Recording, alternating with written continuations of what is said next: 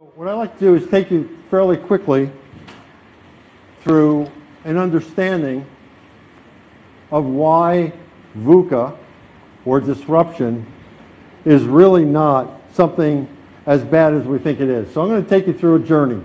The journey is pretty basic. What is disruption in this world? Why is there disruption going on? From disruption, we're going to look a little bit at VUCA.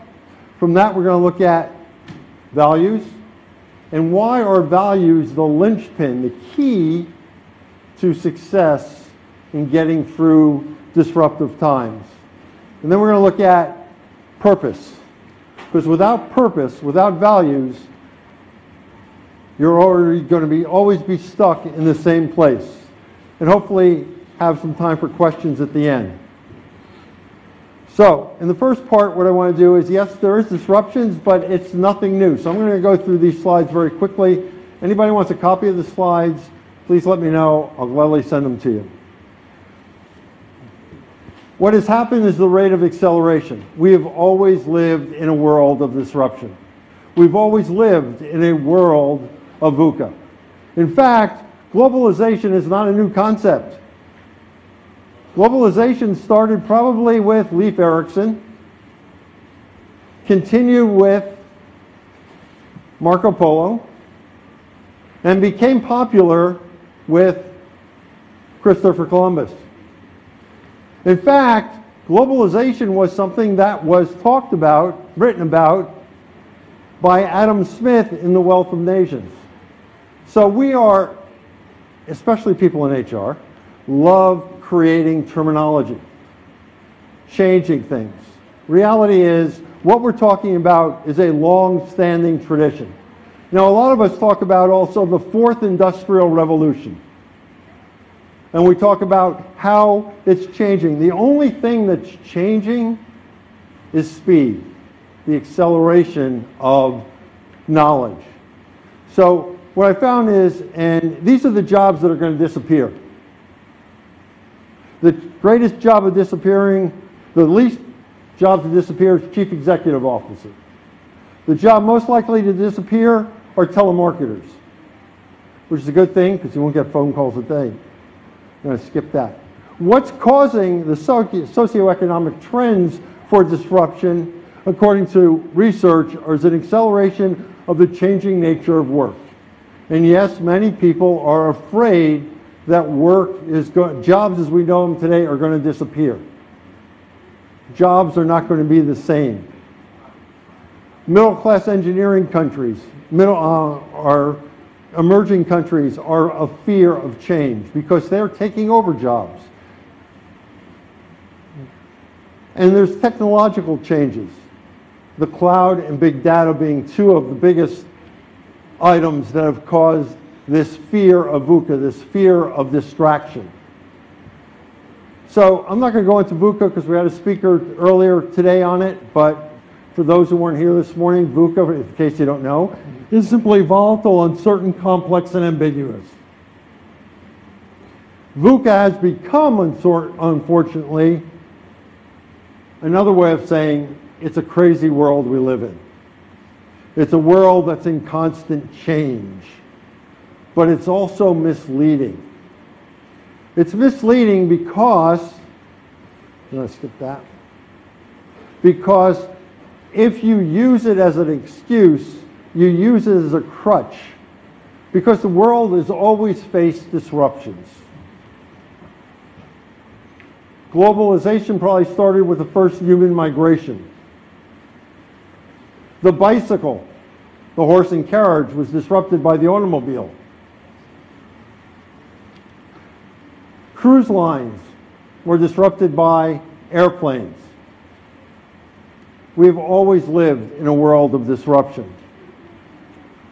The telegraph, which everybody thought was a great invention, disappeared when the telephone was invented. The telephone was threatened by VoIP. But many of the phone companies are still in business because they were able to adjust to different means of technology at different speeds. Those who see or encounter disruption who take advantage of it actually see it as an opportunity. The opportunity to do something different. As Bob Dylan said in his song, the times they are changing. Kodak. When I was growing up, there were TV commercials that said, this is a Kodak moment. If you go driving in the United States along certain highways, they'll say, these are Kodak moments. This is a sign of a place where you can take a great picture. But you can't buy Kodak anymore because it went out of business because it thought that nobody wanted to do digital cameras. Even though they had thought of digital cameras earlier than anybody else and rejected the idea.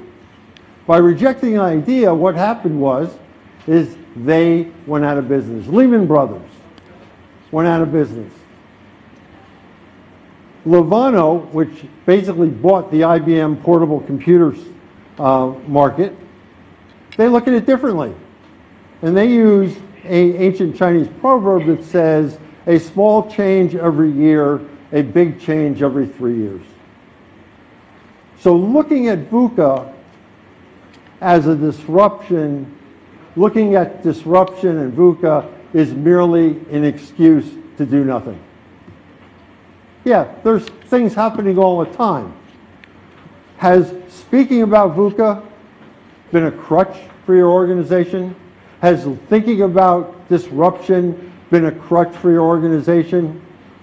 Are you not empowering the disruption to prevent you from moving forward? Now, well over 100 years ago, this gentleman, Carnegie, who if you took his wealth from when he was back then, would make Bill Gates seem like he was poor middle class, because his wealth was the largest ever recorded in history. He basically said it best. You can take away my people in my factories and grass will grow. You take away my factories, but leave me my people, and they'll invent new factories. They'll bring things forward. So as people involved with talent management, with human resources, you have to realize it's your people, not your products, that makes a difference. It's your people that are going to move you forward. And what is going to move those people forward? As Bruce Springsteen says in the lines in his song, where the work that'll set my hands, my soul free. Where the work gives me purpose. Where I feel that I'm contributing to something significant. That is what makes a difference. When employees feel that they can contribute to purpose. VUCA disruption is nothing more than an opportunity. So how do I get through those times? Now, values, to me, are the foundation for getting through those times. Now, a lot of the organizations out here, I'm sure, how many of you have a set of values? Raise your hand if you have a set of values. Okay, now I'm going to challenge you. If I actually went and watched your people work, watched your CEOs make decisions, how many times do they make decisions consistent with the values or in violation of the values? How many people make consistent decisions? One person raised their hand. That's because you have two sets of values in your organization. You have your overt values and your covert values. The ones that are important are not your overt values, your covert values are the ones that are important. And by the way, we talk a lot about organizational culture. Your culture are your values live. Your covert values are your culture. When an organization, and I'm going to show you an organization in a second, if they've set up the sound, that has overt and covert values together. So what are values? Values are nothing more than strongly held beliefs that are emotionally charged, resistant to change, and universally applied. I work with a company in the Gulf region, and we were talking about their values. And they had fired an entry-level person recently that everybody felt bad about because he did nothing more than what many of the executives do every day, but they don't get fired. It caused a crisis in your organization.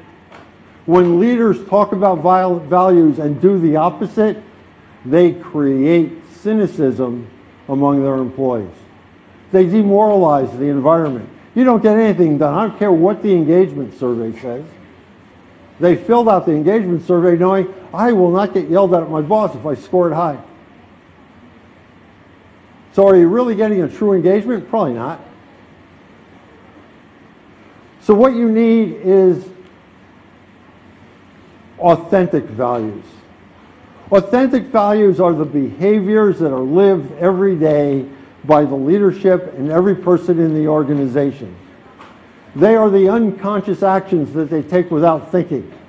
They're the response to the customer, to a fellow employee that happens, and everybody can predict it's going to happen that way because the culture of the organization is based on a set of principles that are acted on through behaviors which are consistently understood. They are the DNA of your company culture. Now, on another topic for another day, I will tell you this. Any consultant that comes in or any executive comes in and says, we're going to change your company culture, put your resume out, because the culture will never change. Your DNA cannot change. The culture of the company can't change because values are strongly held beliefs, emotionally charged, resistant to change, universally applied. They evolve, they do not change.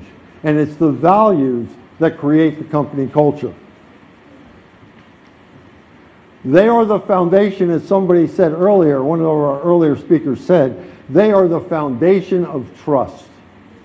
When organizations have leaders that are passionate, consistent with their behaviors, they build trust. Trust is something we unconditionally give to somebody until it's violated. By having trust, it's easy to lose. Think about this. If any of you had teenagers at home, did they ever do anything that upset you? And 20 years later, you're going to remember it because they violated your trust. And at that point, it takes forever to build it back. So when you take an action, there's a difference between doing something because it makes sense and doing something because you know why. Now we're going to see if they set up the sound. Hopefully they did. Purpose gives your organization direction. Purpose gives your employees meaning. Purpose gives them a reason. Purpose is for a higher calling. Purpose is something, as a human being, we all want to contribute to something bigger than ourselves. Therefore, the organization has to have purpose. It has to have a set of values that give it meaning and a purpose to give it. Now, what I want to do is show you another video clip that translates this into a business context. Well, they don't have Starbucks here. There's the founder of Starbucks. You will get the understanding of why he has made decisions that no other executive has made in corporations around the world. You're going to hear the story of his response to a shareholder at a shareholder meeting who was upset that he was giving same-sex benefits to employees. Since then, he gives tuition for 4 years to all employees that don't have an undergraduate degree. He gives not only benefits and tuition, he does other things to make it. As you see, the DNA goes back to the values, which goes back to his life experiences, which are human dignity. So I want you to think about this. He says very clearly, the purpose of organizations is not to make a profit. The byproduct of doing business correctly is making a profit. When organizations have in their vision statement, by the year 2030 we will be $1 trillion whatever, I know that that organization is set up for failure because there's no purpose for their employees. Their employees are not going to benefit from that. Their employees don't see meaning in that. In a course I teach at one of the colleges in organizational behavior, the first assignment I gave was for the students to ask the customer service representative at a local branch, what are the values of the organization? What is the purpose of the organization? How do they see those acted upon every day? 42 students came back and unanimously said, not one customer service rep at any of the 7 banks they visited, 7 different brands, knew the values of the organization. None of them knew how they contributed to the success of the organization. It was just a job. When they went to Starbucks, they were shocked to find out new employees, been there only 2 weeks, not only knew the values, not only knew the vision, but knew what they were doing to contribute to making it happen. Many of them have never been to Starbucks before because the coffee's expensive, and they're students. They said they felt very comfortable being there, and they would rather go there than a different coffee shop, even though it was more expensive, because there was meaning beyond just having a cup of coffee. So what we have is an old saying. And the saying is simple. If I am not for myself, who is? And when I am for myself alone, what am I? And if not now, when? It is interesting, if you interpret that saying, every person, every organization struggles every day with who they are. Every person feels that they have to have a balance between themselves and the outside world. After all, we now have customer, we now have CSR, we now have corporate social responsibility. It didn't come out of a vacuum. The bottom line is that one believes they are for themselves alone. They have no purpose. They have no direction. They have no meaning. Yet, on the other hand, if they focus too much externally, they lose their identity. Corporations are the same way. You have to create a balance between who you are and what you do to contribute.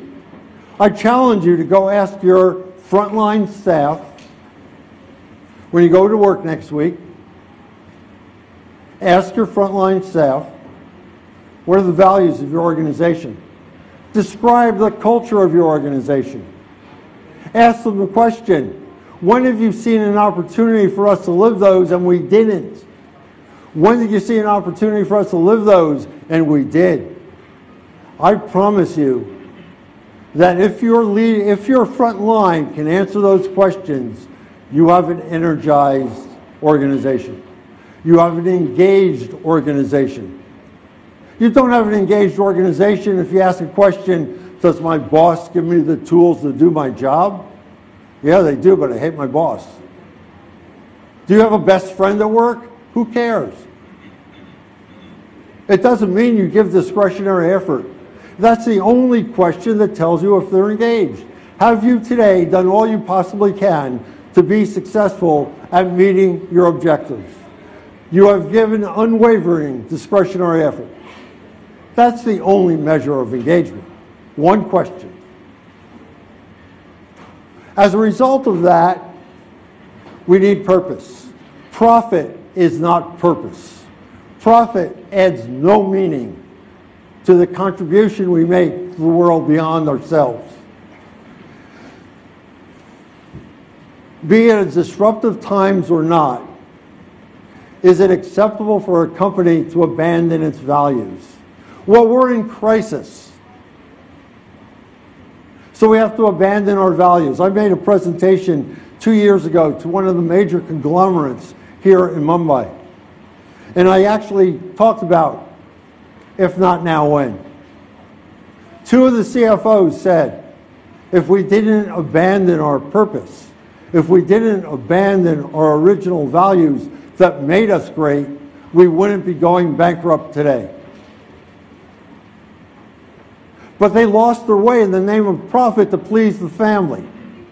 Because the family lost its way thinking money was more important than doing what's right. If you cannot make decisions based on your values, you can't make decisions which are consistent, predictable. And that's what employees want. They want predictability. They want to understand not only the what, but the why, the purpose of the organization.